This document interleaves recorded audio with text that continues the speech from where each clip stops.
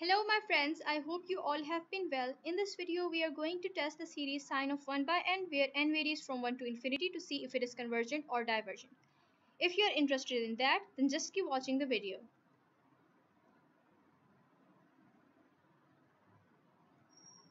To test that series, we are gonna start by using limit comparison test. Wait a minute, I know what you are thinking. Why I started with the limit comparison test, right? So the answer to that is that, as you can see, we have the trigonometric function sine here.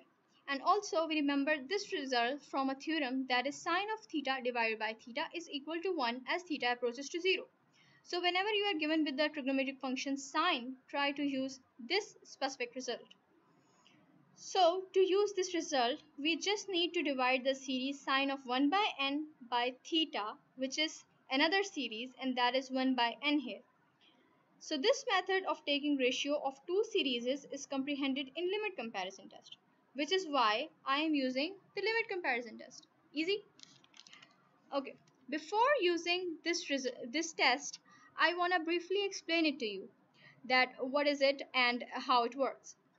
So keep that in mind, that this test only works for positive term series.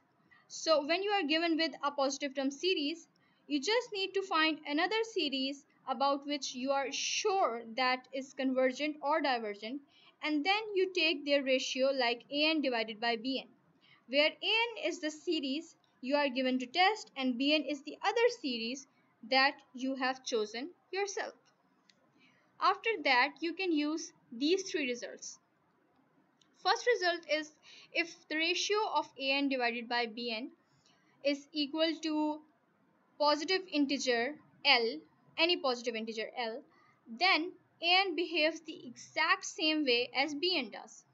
The second result is, if the ratio of an by bn is 0 and bn also converges, then we say that an converges as well. And lastly, if the ratio is approaching infinity and bn diverges as well. So there are two conditions. So we can say that n also diverges. So as I explained earlier, we will take 1 by n as our bn series to solve this problem.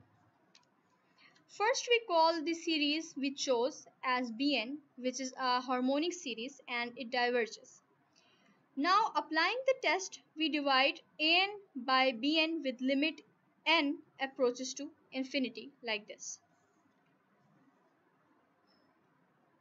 Now we are gonna use this result which I told you about earlier in this video, but as our required limit is infinity and here the limit is 0, you can see that theta approaches to 0, so we have to change it a little.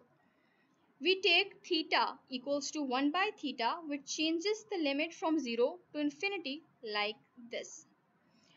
Thus an divided by bn as n approaches to infinity gives us 1, which is not equal to 0.